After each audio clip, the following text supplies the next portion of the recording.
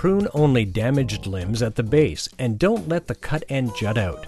Also, prune the greedy branches, meaning those sprouting branches that cross towards the center of the tree. By pruning at the base of the branch, you will help the tree heal more quickly.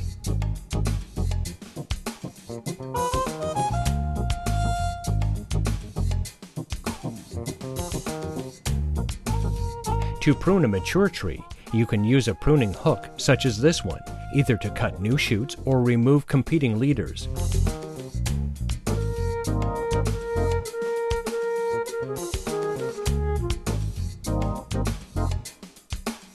Finally, before winter comes, the trunk of each deciduous plant should be wrapped to protect it from weather shifts and winter attacks by rabbits and mice.